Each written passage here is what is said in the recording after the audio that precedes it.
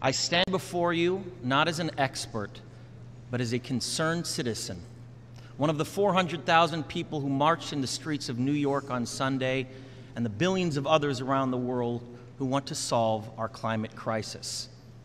As an actor, I pretend for a living. I play fictitious characters, often solving fictitious problems. I believe that mankind has looked at climate change in that same way, as if it were a fiction, as if pretending that climate change wasn't real would somehow make it go away. But I think we all know better than that now. Every week we're seeing new and undeniable climate events, evidence that accelerated climate change is here right now. Droughts are intensifying, our oceans are acidifying, with methane plumes rising up from the ocean floor. We are seeing extreme weather events and the West Antarctic and Greenland ice sheets melting at unprecedented rates, decades ahead of scientific projections. None of this is rhetoric, and none of it is hysteria. It is fact. The scientific community knows it, industry knows it, governments know it, even the United States military knows it. The chief of the U.S. Navy's Pacific Command, Admiral Samuel Locklear, recently said that climate change is our single greatest security threat. My friends, this body, perhaps more than any other gathering in human history, now faces this difficult but achievable task. You can make history, or you will be vilified by it. To be clear, this is not about just telling people to change their light bulbs or to buy a hybrid car. This disaster has grown beyond the choices that individuals make.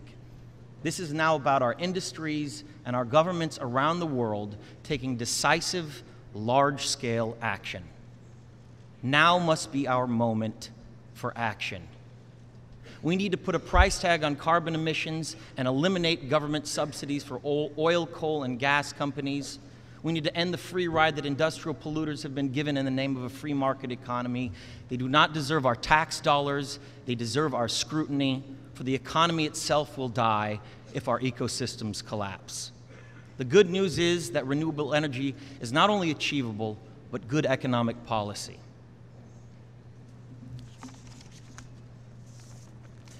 This is not a partisan debate, it is a human one. Clean air and a livable climate are inalienable human rights. And solving this crisis is not a question of politics, it is a question of our own survival. This is the most urgent of times and the most urgent of messages. Honored delegates, leaders of the world, I pretend for a living, but you do not. The people made their voices heard on Sunday around the world, and the momentum will not stop. But now it is your turn. The time to answer humankind's greatest challenge is now. We beg of you to face it with courage and honesty. Thank you.